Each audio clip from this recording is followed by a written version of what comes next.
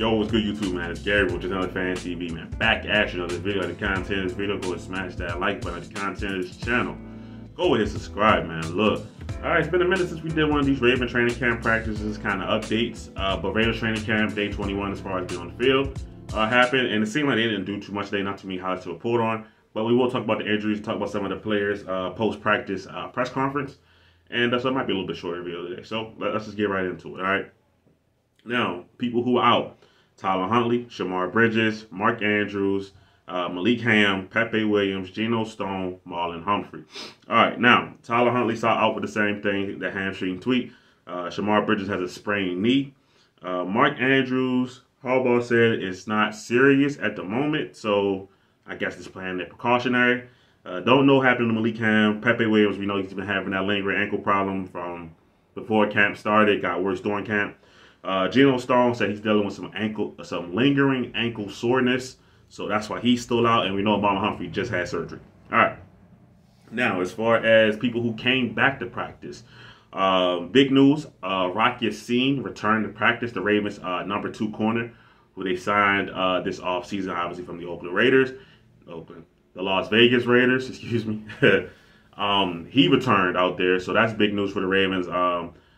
I said that if the Ravens can get to week 1 and it's Ronald Darby on one side and Rock Ya-Sin on the other side, and say Darius Washington playing the slot, I feel better than I felt maybe last week, right? So I will be okay if that's the 3 that roll out there week 1. I would feel good about that. Okay. Let's see. Arthur Marlette picked him up from the Steelers. He returned to practice, and Sean Ryan, a standout undrafted wide receiver, 6'4" guy, 215. He's been playing well. The reason he got injured because he made a play. You know, he made a play. I think it was Josh Johnson threw like a jump ball kind of thing. He went over top of Tay Hayes, who caught an interception in the game. But anyway, this was in practice. He went over top of Tay Hayes and caught the pass, but landed down awkwardly on his shoulder. He's been out since then. I think that might have been like last Thursday, Friday, something like that. Can't remember exactly, but he's back today, so that's good for him. Gets to compete and try to make this Ravens practice squad. We kind of talked about wide receiver 6. I think that's going to Tyler Wallace right now. We'll see if Laquan Treadwell can have a response. You know what I mean? He's kind of been banged up a little bit, but Tyler Wallace has caught touchdowns in back-to-back games, and he gives you special teams capability. All right, so that's your injury report right there. So good news on Rock Ya-Sin, good news on Arthur Marlette, and get to see some more from Sean Ryan. All right. Now, Mark Andrews, hopefully, like Harbaugh said, it's not serious, and we can just get Mark Andrews back as soon as possible. But, you know, right now there's no rush. But hopefully, you know, it's okay. All right. And then really only one highlight from practice. Rashod Bateman, who's been working his way back from injury, starting to practice more and more. He had his first one-on-one today. He went against Ronald Darby, and he beat Ronald Darby down the field for a 40-yard touchdown. So that's great news.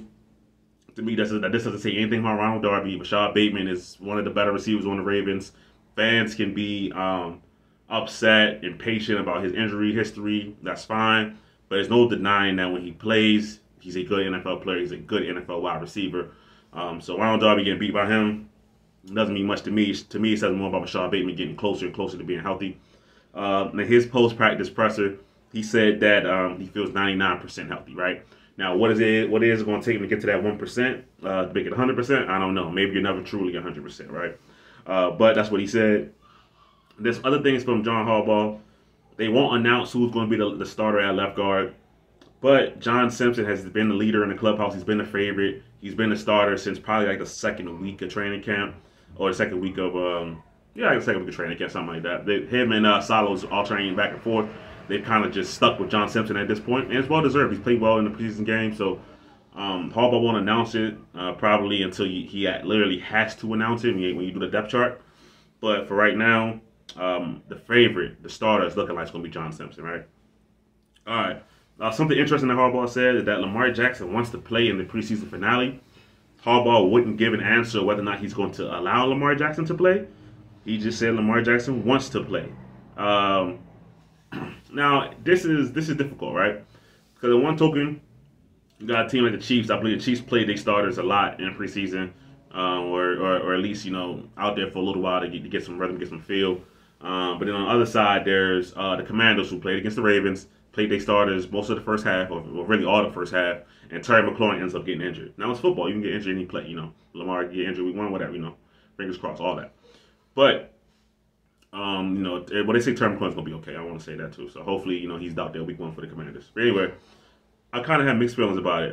If Lamar really wants to play, just get out there for the feel of it, I wouldn't mind giving him a drive or two. Obviously no QB run game unless he's like he has to scramble to make something happen. But just something to get him a feel of playing against live pressure. I can see it being a good thing for a drive or two. Kind of like how Zay Flowers is rolled out there. I know he's a rookie, so it's different. But Zay Flowers played one drive versus the Commanders. Played well in that drive. That's all we needed to see. So if Lamar Jackson can do the same thing, play one drive, play well, that's all we need to see. I'm cool with it. So, and also J.K. Dobbins, last thing I'm talking about. J.K. Dobbins talked to the presser. He said that he sat out beginning of the training camp for precautionary reasons, just to play it safe.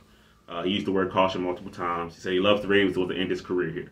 All right, so I don't think there's really any tension or drama. It says him and Eric DeCosta, call Eric DeCosta the best GM in the NFL. So I don't think there's any drama between him and Eric DeCosta. They're good. J.K. Dobbins wants to be a Raven.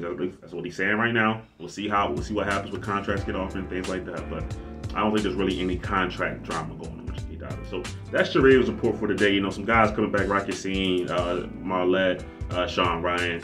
Then hopefully, it's just a minor injury to Mike Andrews. So if you take this point of view, man, consider hitting that subscribe button, man. More Ravens content to come. It's Gabriel, just on Fan TV. I'm out.